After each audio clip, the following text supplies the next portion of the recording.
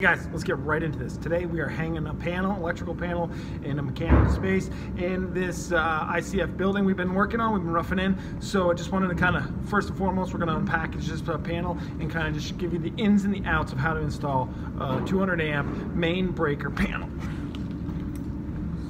So coming out of the package, we got panel cover. We have not unboxed the panel cover. We'll do that once we're all done. Then what we got is it comes with, this is the value pack. It comes with some breakers in it. You're gonna find out it's 2-pole 30. Looks like 3 single pole 20s and it's two 2-pole 30s. So those come as a value pack. In addition to buying the panel, what you're gonna need to do is purchase a surge protector. This is I'll show you how it goes in here in a minute. Really, you gotta have one. They snap right in just like a breaker now. They're super handy. You gotta have a vendor like CED, St. Johnsbury here in Vermont, who does a great job of getting everything we need in a timely fashion at great pricing. Plus they give me hats, so we can do that. Get yourself a ground bar. These panels don't come with a ground bar. Anytime you gotta separate your unbond or don't bond, your neutral and your ground, you're gonna have to get yourself a ground bar for a square D panel. Don't forget it, it's frustrating. You also want to make sure we're running 200 amp service, but you've got an Adalo.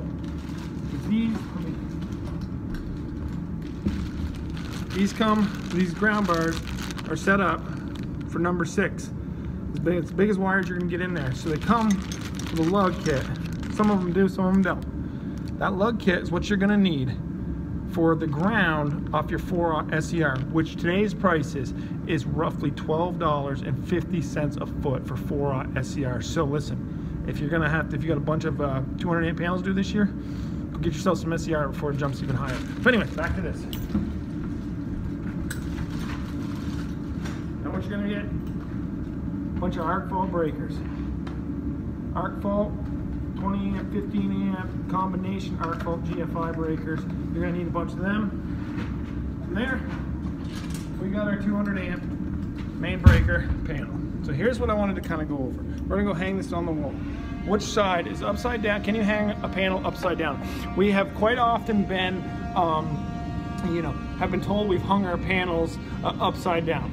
I'm going to assure you, you cannot hang a panel upside down, a residential home line square D panel upside down. They are designed to go either way. And I'll show you, let me prove this to you in one simple thing. Right in here, you're going to see the word line. And next to it, what you're going to see is the word line the other way. So if I flip this over, like this, my breaker is now just on the bottom. But guess what? Oh, still line and line. The way it goes is whichever way your cable's coming from. If your cable's coming from the top, then put your main breaker at the top. If your main cable is coming from the bottom, put your main breaker at the bottom. Save yourself some hassle. So you're not, try to separate your branch wiring from your service entrance cables where it says line. I try to keep that as my service entrance area cables. And then on each side of it, left and right side, I try to get all my branch wiring. So that's why I have 2 ground bars. So all my grounds, whites, and neutrals for, the respective side. If I come into the left side with my Romex, then I run everything on the left side. Keep your service entrance cables separate from your branch wiring if you can. I believe it is not only aesthetically looks better, but I believe that where it says line is designed for your service entrance cables. That's in my heart the way I feel about it. I haven't looked it up, but I'm pretty sure that's what they mean by line. That is where your service entrance cables come in. So that's it, unpackaging your panel. Now let's go hang this thing.